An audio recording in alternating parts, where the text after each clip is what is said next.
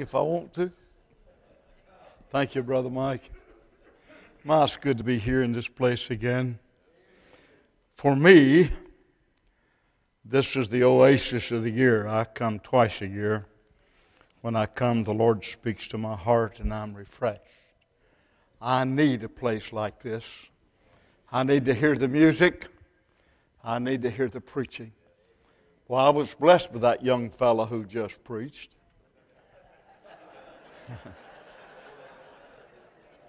I'm glad to find some young men with some deep convictions. And I want to tell you, while the world looks like it's going to the dogs, God still got His remnant that love Him.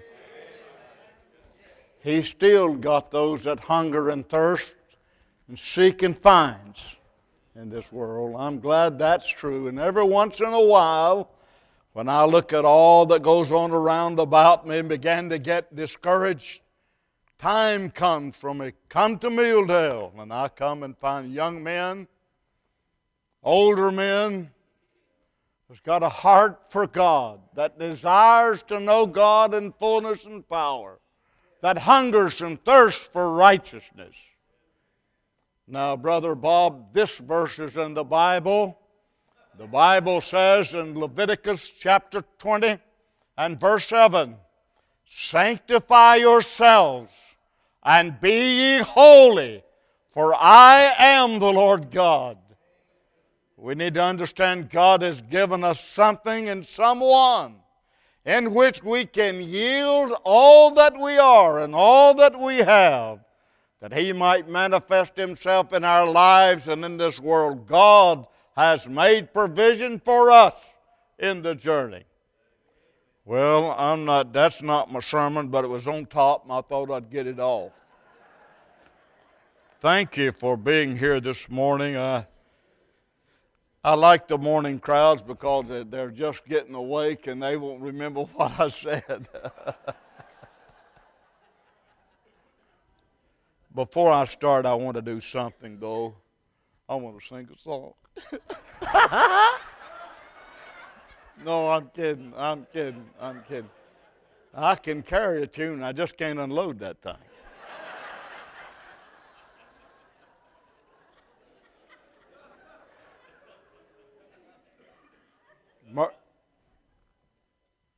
Many days I have met many of you, not on this earth, when I bowed before my Father and called your name and felt your presence in His presence.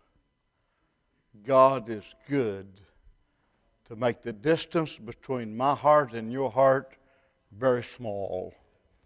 We don't have to be physically together to be together. God has made those kind of provisions for us in the journey.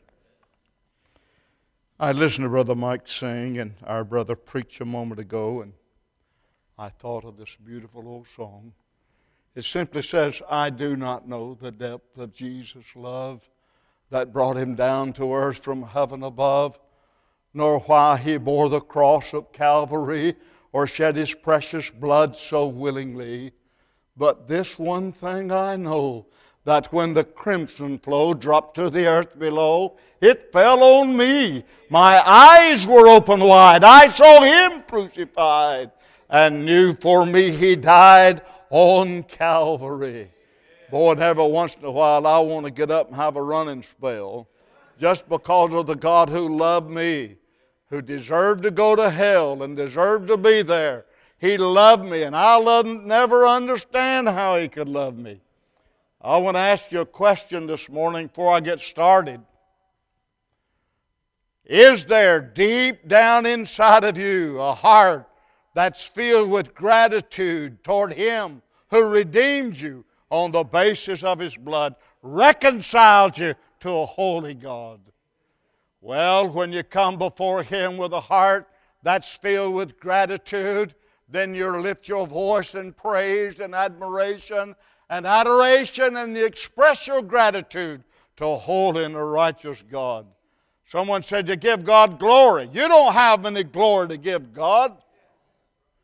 If you want to give God glory, you know how? You let the Father look at you and see His Son. That glorifies the Father. The real truth of the matter is we labor in the energy of our flesh trying to please God, and we struggle and strain going down the road when all the time God's made all the provision that's necessary for you to be holy. Now I want to say this at the outset. God's standard is holy living. God's idea of success is not how many you had in Sunday school. It's not how large your budget is. It's not how big your building is. God's standard of success is how holy are your people walking. Holiness is God's standard. And when you're talking about living holy, some folks run off of this end and they make a long list of things they have to do so they'll be holy. Holy is not doing, holy is being, and if you are, you will. And if you're not, you won't. So you become that you might do. When you become, the natural expression of who you are is holy living. Now here's the strutting, struggle, and strain, this war between law living and grace living. I hear that all the time. They don't say it like I do, but this war between law living and grace living. Folks, we are to obey God. But I want to tell you something. When that duty becomes the delight, then you're walking in grace living. But if serving the Lord is a struggle, and strain for you, then you have a real problem with your surrender. A real difficulty with your surrender. It should be a delight to go to church. It should be a great delight to open the book of God and hear from heaven. It should be a delight to get on your face before God and there bombard heaven with the desires of your heart. Hear from God and hold on until God responds to that you've laid before Him that day. Should be a delight, not just a duty. It's all right to start with duty, but you keep on doing the duty until the surrender becomes so real, till your duty becomes a delight. Serving God should be a delight in the journey, and God has prepared you to live holy. I tried to say to the church Sunday morning, we need a brokenness before God.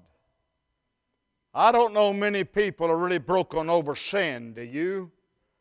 Sin separates from God. We talk about revival in America, and thank you, brother, we don't talk much about sin. We need a brokenness in our heart over sin and sinfulness until we know cleansing and fullness. We need a brokenness over the lostness of others. We need a brokenness that those around about us are blind and can't see, deaf and can't hear, walking a path that ultimately leads to separating them from God forever. We need a brokenness. We need a brokenness about the moral conditions of our nation. We need a brokenness before God. And you are prepared to be holy and to walk in that brokenness if you've been born from above. So I want you to turn with me for a little while.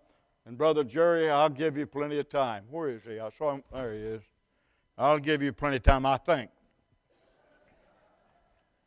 I'm in Judges chapter 13. Very familiar passage of Scripture. You know the story. Every preacher in the nation's preached on it more than one time. But I want to just read a few verses and then launch out from there. Is that all right? You said you was in a good mood, didn't you? Hello? All right, I'm in chapter 13. I've got 15 after 11. Is that right? 10. I'm still on Easter side time. I'm sorry. I'm going to put my watch there. I don't know what that means, but I'm going to put it there anyway. And the children of Israel did evil again in the sight of the Lord. And the Lord delivered them into the hands of the Philistines 40 years. And there was a certain man of Zorah, of the family of the Danites, whose name was Manoah, and his wife was barren and bore not. And the angel of the Lord appeared unto the woman and said unto her, Behold now, thou art barren and bearest not, but thou shalt conceive and bear a son. Now therefore beware, I pray thee, and drink not wine nor strong drink, and eat not any unclean thing. For lo, thou shalt conceive and bear a son, and no razor shall come upon his head. For the child shall be a Nazarite unto God from the womb, and he shall begin to deliver Israel out of the hands of the Philistines. Let's stop reading right there. You starting to say something? Okay. I want you to notice a few things. One is, I want you to notice that this child that would be born would be prepared to live a holy life. It was God's purpose for him. He was prepared by his birth. He was prepared by the blessing, and he was prepared by a burden. His birth was initiated by God. He did not initiate it. I like the way our brother illustrated a moment ago. God reached out and got his hand, brought him to the Savior. That always happens. The old preachers where I grew up called it Holy Ghost conviction. You see a lost man come into the church, he would feel loved, but he'd not be comfortable. Because he couldn't be comfortable, he didn't fit, and the reason he didn't fit, he wasn't fittable at that moment until the Father took him by the hand, brought him to the Son, gave him to the Son. And at that moment, the Son did a marvelous thing. It's so mysterious that our minds cannot comprehend it. The Son took him back 2,000 years and identified with him on the cross, buried him, resurrected him, and at that moment he was brand new. I heard one preacher say, you can be saved and not be changed, not according to the book of God. Therefore, if any man be in Christ, he's a new creation, new creature. Old things passed away and all things become new. God makes him new. Now he fits. He comes back next Sunday with gratitude in his heart. He's willing to lift his voice and his hands in praise, lavish his affections upon a holy God.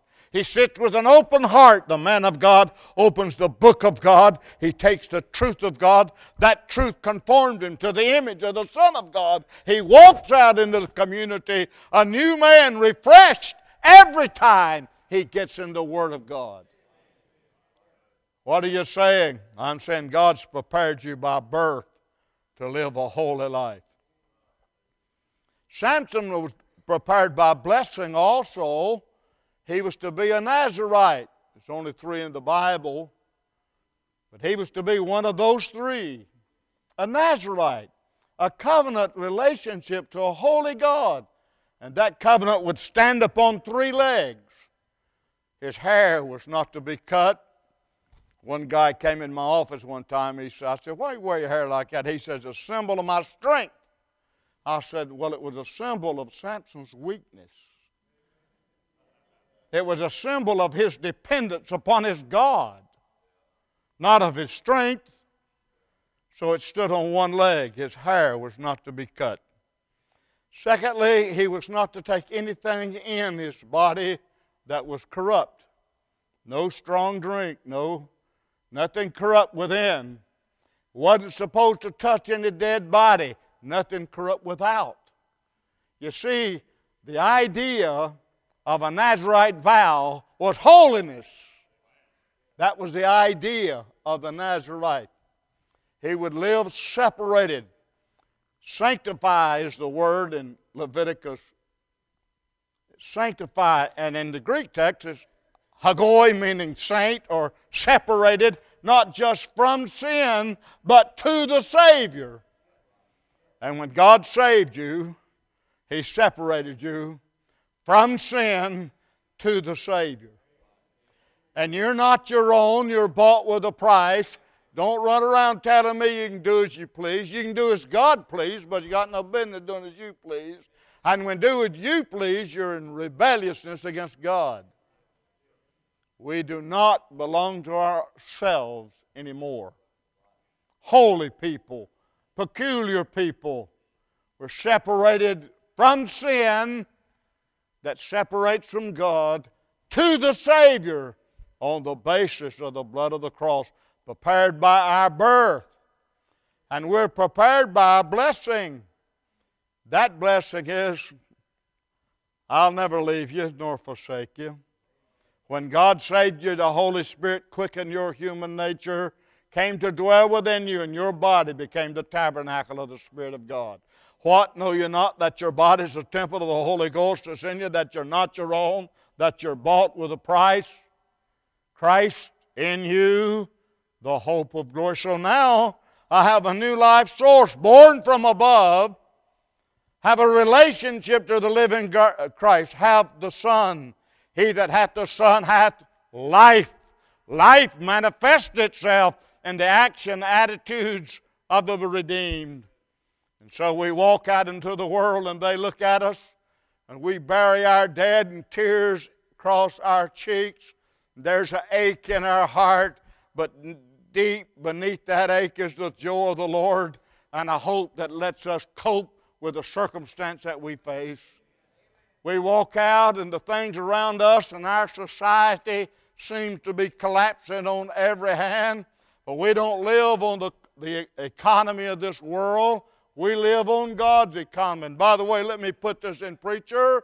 Your church is not your support. God's your support. He just uses your church.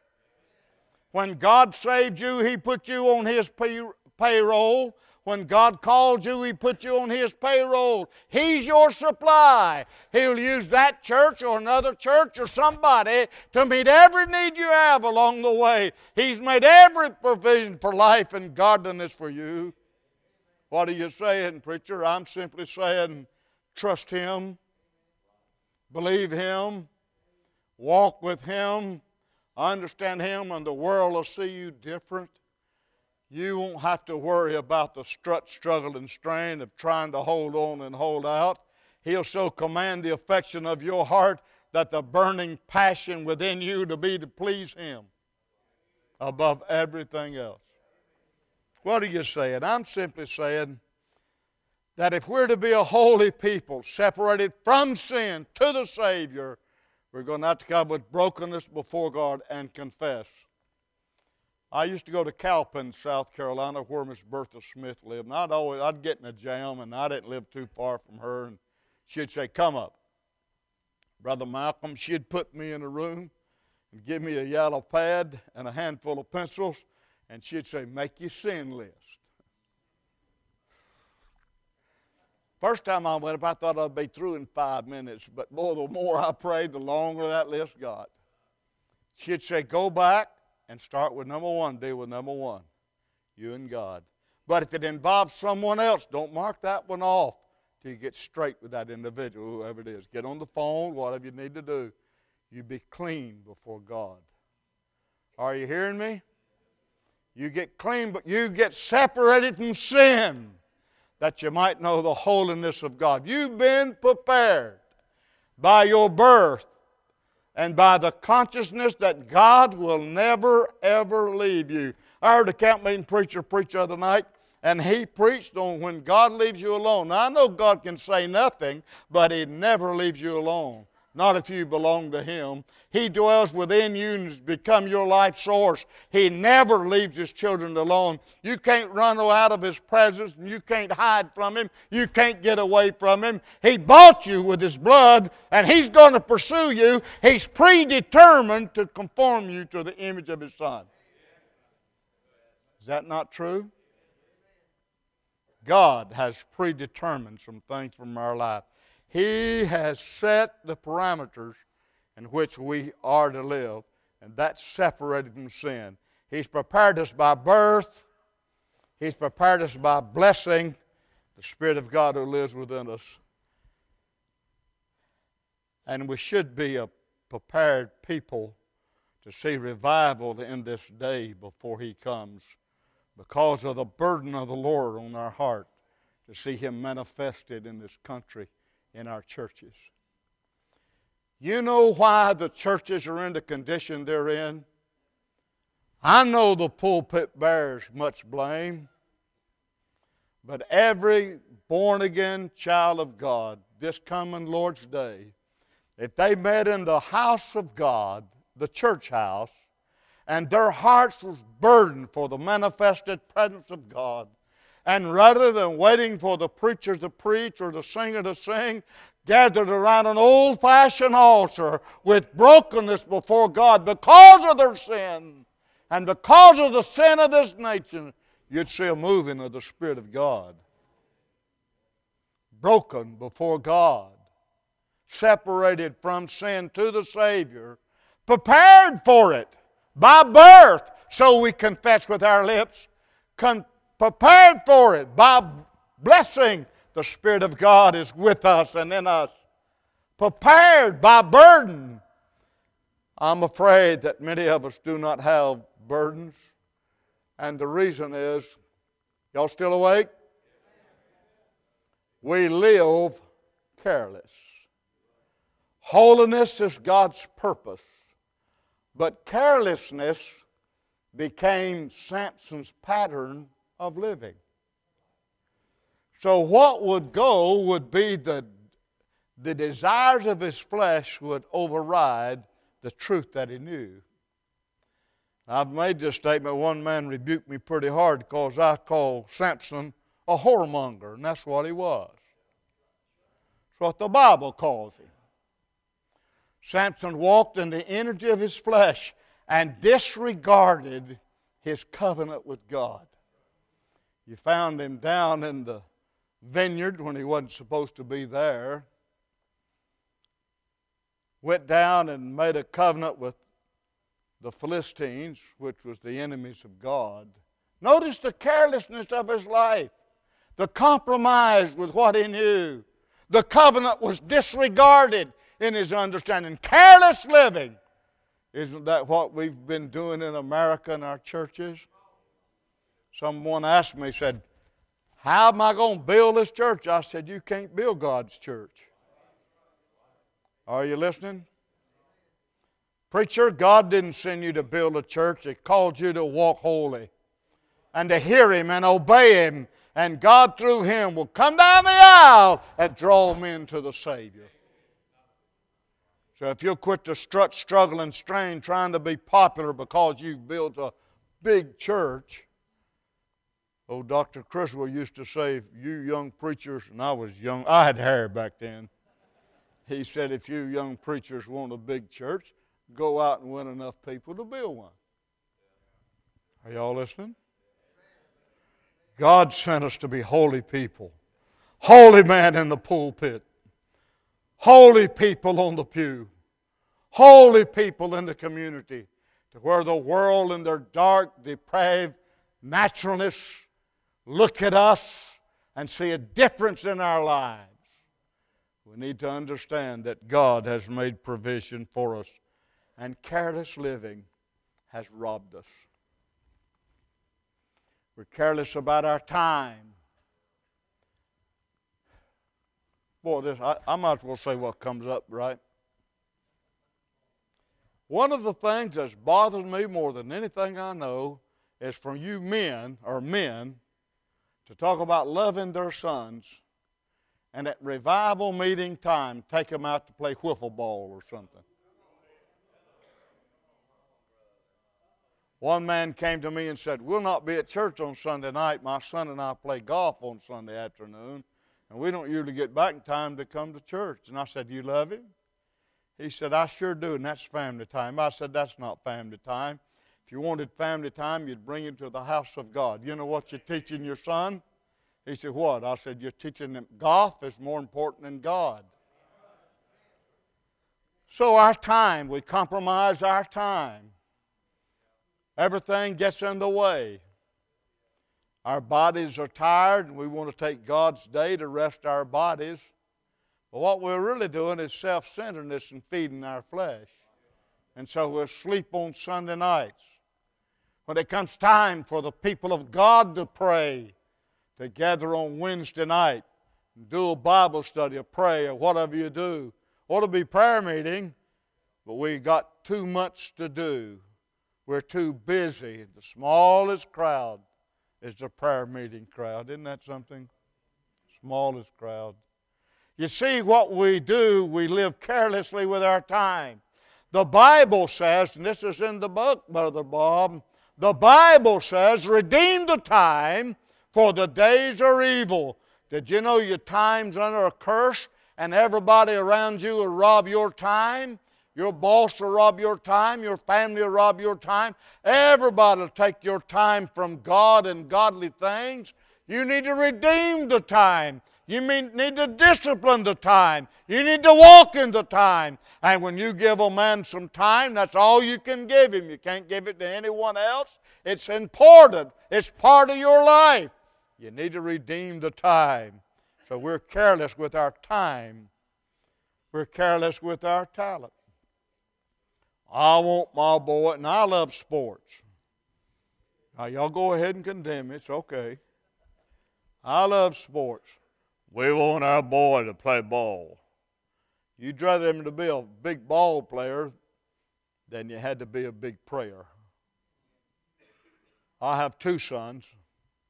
Thank God both of them are serving the Lord. I'm grateful for that. I have one son that teaches the Scriptures and weeps while he does it. God has just done such a work in his heart. We need to understand something, folks. There's more important than something more important than making millions of dollars playing ball. A lady said to me not long ago, I want my daughter to be popular. And the reason she said that, I had just said, some of you mamas are raising your children to go to hell. And she didn't like my statement. She said, I want my daughter to be popular. And I said, that's the reason she just wears a half a dress rather than a whole one.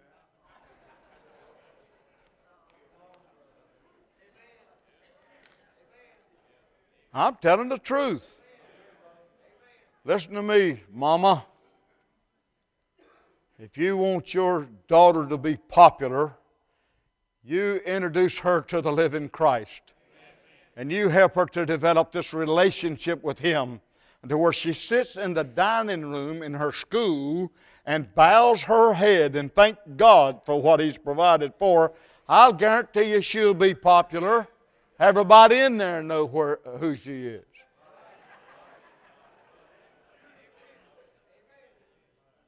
But the tragedy is we want to compromise even our families for the worldly values, and then wonder why, when they get 18, 19, and 20, they behave the way they behave. When does it start? When they're small. You see, we compromise our time in our home. We compromise the relationships in our family. We compromise our talents and gifts. So we'll spend our time playing ball. We'll spend our time having fun. We'll seek pleasure, and it burns within us like a fever. America's sick on this idea of pleasure all across the nation. Watch on Sunday afternoon how many trucks pass your church with a boat pull behind it. You're being ugly. No, I'm not being ugly. I'm just telling you that we live in a compromised position. And you know what's happened? Like Samson. Finally, Samson met Delilah. Oh, this naturalness of his flesh came to the forefront. Now notice, he's satisfying the desires of his own flesh. It wasn't a minute like folks think it is, over a period of time. And now on this particular day, for the last time, he's mocked her, she's begged him, and pled with him. His legs are broken. He's touched a lion. That was a dead body. Wasn't supposed to touch anything corrupt. Not supposed to cut his hair. He had a covenant with his God. He was God's champion. He was prepared by birth, by blessing, by burden. The church of Christ in this world is the champion of God to penetrate the culture and the power of the Spirit of God. They tell me I have to embrace the culture. I do not. But I am commissioned to penetrate the culture with the truth of God.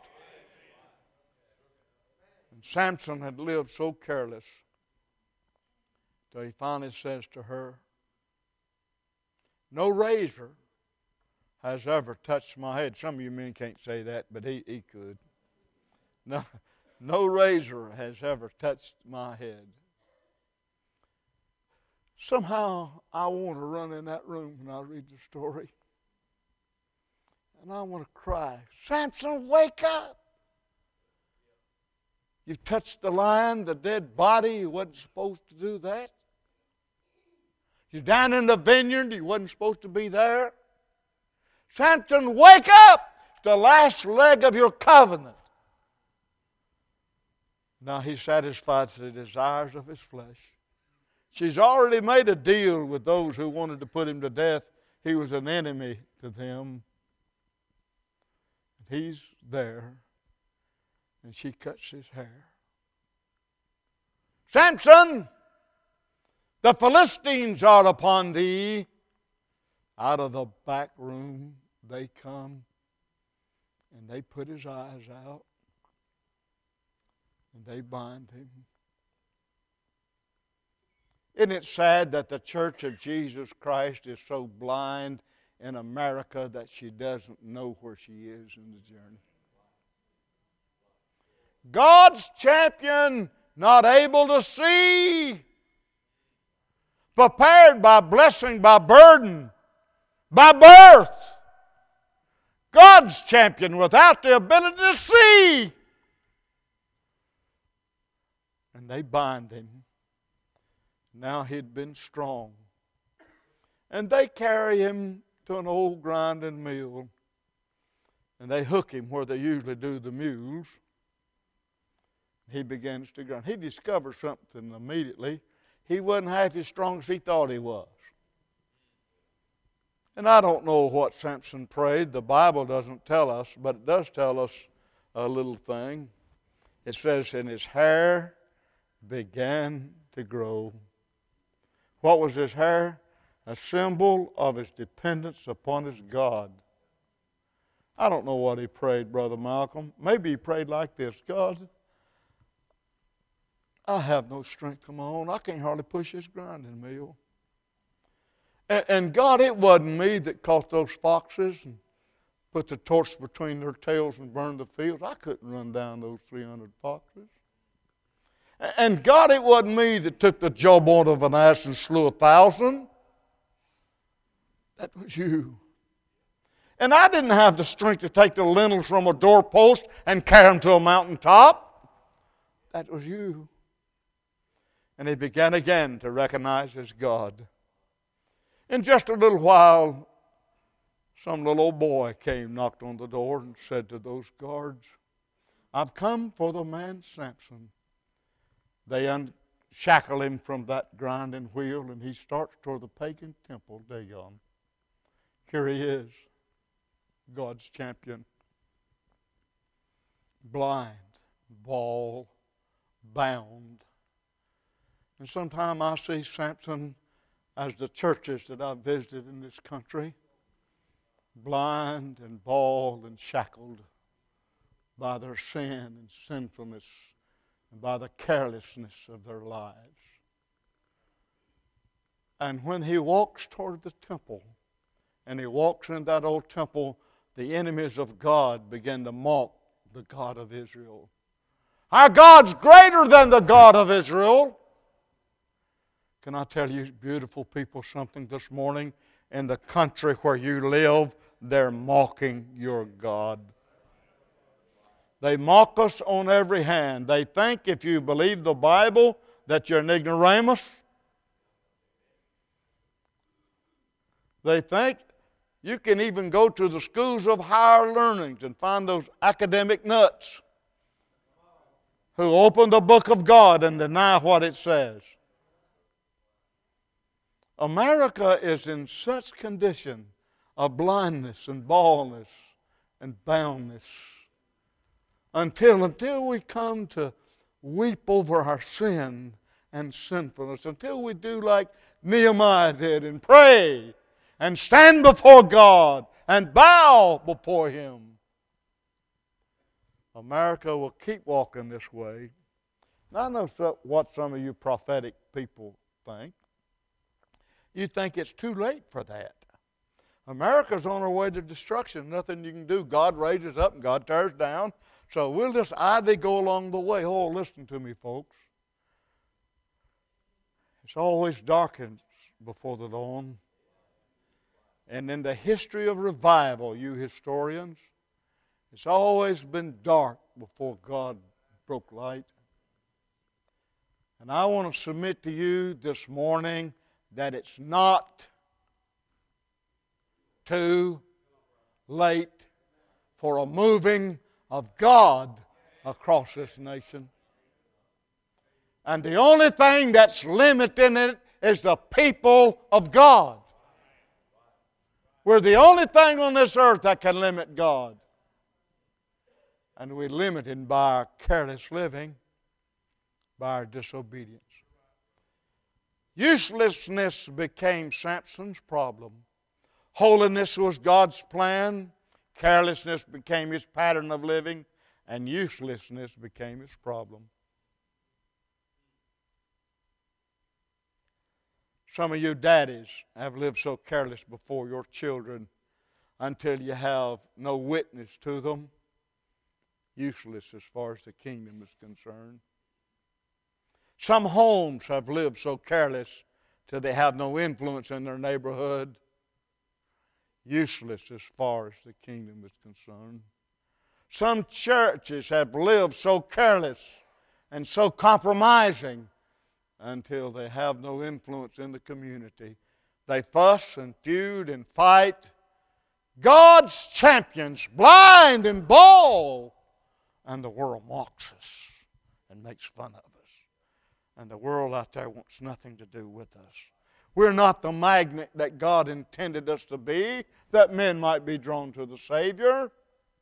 Look around us. Is God still saving folks? Why, certainly. Who will God save? Those that believe. Some man came to me and said, "You don't believe in limited atonement?" I said, "Yes, if you'll put it in the future tense. Y'all get that later." He said, "What do you mean?" I said, "At the consummation of the age, you can look back and say it was limited to those that would believe. But until then, it's whosoever will may come and take of the water of life freely." That means man who has an awakening in his heart to understand his need to the Savior. He can come. The desperate need is for us as a people to understand. How many of you came down here expecting God to do something in you? I want to ask you some questions. Have you spent enough time before God for God to do it? "Oh, I want it done in the preaching." Well, the preaching's going on. Well, the preaching's wonderful. I've been blessed last night and this morning. Preaching's wonderful. But that's not where God deals with my heart. God deals with my heart at an old-fashioned altar when I bow down before holy and righteous God and get honest with God and lay the burdens that cause me to walk downward before Him and leave them there. Have you spent enough time before God for God to do in you what you desired Him to do? Well, maybe you came and you just wanted something. You didn't know what you wanted. You just wanted to come. You are a work watcher. But you need to quit being a work watcher and become a way walker. You need to learn to walk God's way. A lot of folk want to just watch God work. I mean, boy, wouldn't it be wonderful? Everybody shouting down the aisles and God save a few folks. I mean, hallelujah. But we just want to watch God work. Let me tell you, when it gets real, when God does something so within us that exposes me to me, I'm already exposed to Him. Exposes me to me. And I see needs I didn't know I had. And God begins to meet those needs. I'll bow down to confess my sin, and I become conscious that if He is faithful and just, and He is, to forgive my sins and to cleanse me from all unrighteousness. And by faith, I rise up to believe the promises of God, appropriate the truth that God has revealed to my mind from my heart. And God does a cleansing work in my life. Are you listening? We deal with ourself and our sinfulness. Well, the devil's giving me a hard time. You ever heard that? Well, I know the devil is at work, but most of the time it's not the devil. It's your dirty, rotten, sinful flesh. It's just you. Boy, he gets blamed for a lot of things. I went up to Tennessee to do a meeting. They was telling me how bad the devil's beating up the church. And so I got up and I said, when I came in, I saw the devil on the front porch, and they all said, amen, amen. And I said, he's crying. I said, devil, what's wrong with you? He said, that bunch of Baptists is blaming me for stuff I didn't do. The real truth of the matter is, we are where we are because of the carelessness of our lives. We've not understood the parameters in which God has set about our lives, and we do not know who we belong to. We think we belong to ourselves, we can do with as we please, and we Baptists are great on this autonomy of the local body. That doesn't mean liberty to live like the devil and act like the world. What that means is we can before God have one head and hear Him and obey Him for His own glory. What are you saying? I'm saying the tragedy today. Y'all want to forgive me, not get mad at me? The tragedy today in America. Not that God has not sufficient for all of our needs, He is. But we've lived so careless until we're blind and can't see it, deaf and can't hear it. And our sons and our daughters practice religion and do not enjoy life. Hear me, my last statement. And I'm going to sit down and let Jerry come or whoever.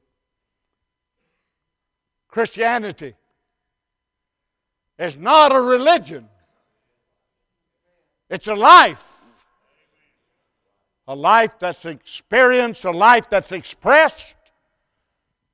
You cannot live holy and perfect in the flesh what God begun in the Spirit. That means this idea of walking Spirit-filled is an imperative in the Christian life. And to be full with the Spirit doesn't mean I jump pews and run up down the aisle.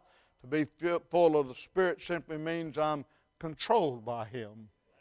That He deals with my everyday life, as our young preacher said a while ago. He deals with our everyday life. He keeps me from cussing with my horn. Y'all didn't get that, did you?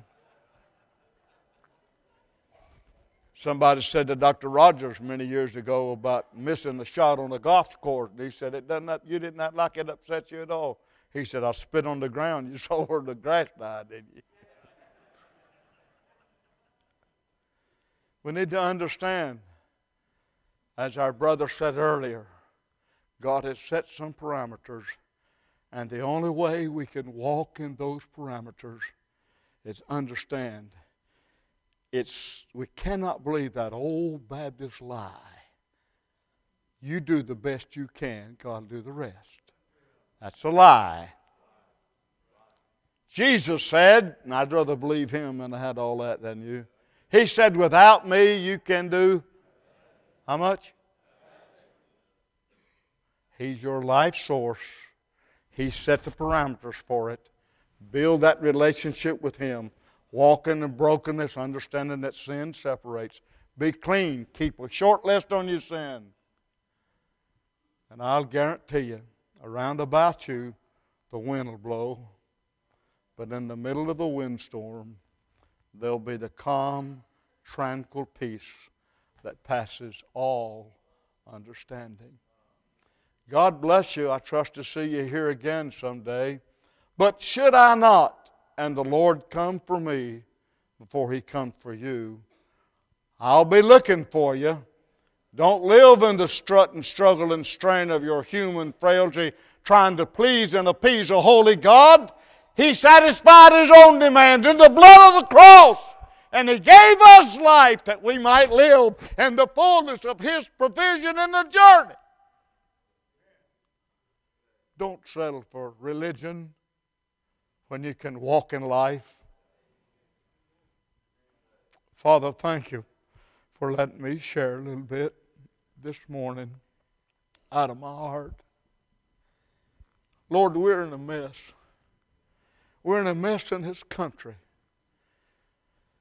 When you deal with the theologues of our land, you'll discover, I've discovered, that we're so confused, we're like a termite in a yo-yo. Today we're here, tomorrow we're there. Father, Father, Father. We're in a mess. Our desperate need is you to illuminate our minds and fill our hearts. The psalmist said, as the heart painteth after the water brook, so painteth my heart after thee, O God. Would you stir your church and your people that we might hunger and thirst for you, that there would be a holy desire to know more than we've ever known, to go deeper than we've ever been, higher than we've ever been, to know you in fullness and in power. Oh, my Father, would you let us see our sin, bring Holy Ghost conviction about sin, bring illumination to our minds that we might see. Give us ears that we might hear. Oh God, we need revival desperately in this land. We know you revive the hearts of your children. So would you begin with me and begin with us? Would you break our hearts because of the lostness of our families and our friends? Would you let us see the dilemma in which America stands, how you've blessed us in the past, and yet, Lord, we've denied you and we've sinned before you. Oh God, we need wind and fire. We need breath from heaven that converts, convicts. You're the only one that can. There's none beside you. And I've not come to inform you, Lord, you know it all.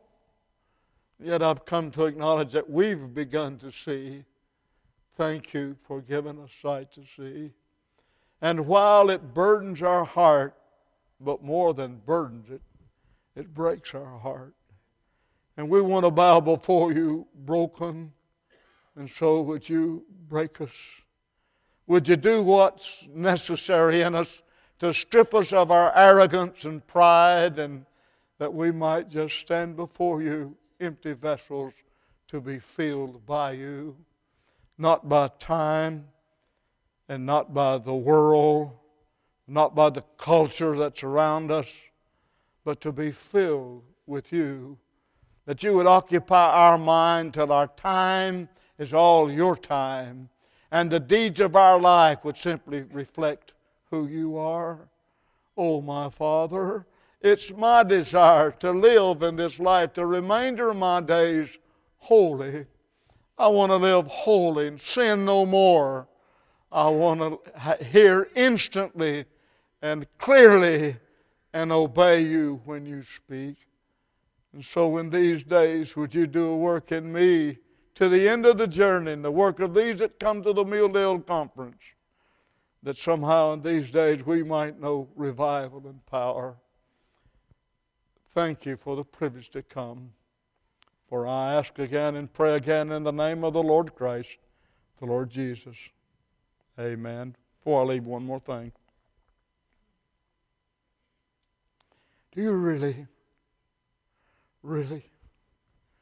Not where your wife can see and not where your children can see, and just where you and God are. Do you really, really desire? Really desire? You have a hunger. Do you really desire? Is there something deep down inside of you that wants to know more than you know and wants to experience more than you're experiencing of Him? Are you hungry? Do you know? Do you care that sin separates? Do you care that your lost family is lost? Do you care that your neighbors are lost? Do you care that the church of the Christ, redeemed by His blood, seems to want to feed the flesh rather than develop the Spirit? I know across the nation, and I don't want to leave you with that, there's churches that are strong in the Word. Thank God for them. I know that. But as a nation, folks, we are in trouble. God can correct it. Where is it going to start if it doesn't start with us?